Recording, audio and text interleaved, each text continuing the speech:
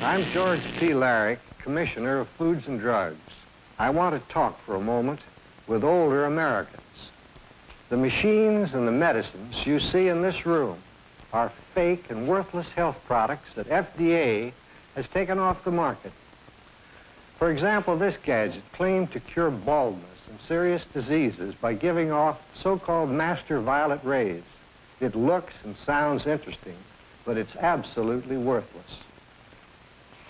This scientific-looking machine claimed to diagnose diseases by measuring the electrical currents on the skin. FDA scientists found it couldn't distinguish between a living person and a dead one. Don't be a victim of health quackery. Investigate before you invest. It's your money and your life.